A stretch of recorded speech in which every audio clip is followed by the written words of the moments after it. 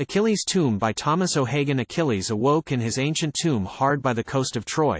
He rattled his armor now full of dust and rubbed his eyes like a boy, as he gazed on the ships of the allied fleet, ploughing the seas from afar, bent on their course to the Dardanelles, neath the light of victory's star. "Why, I've been asleep," Achilles said, "on the windy plains of Troy.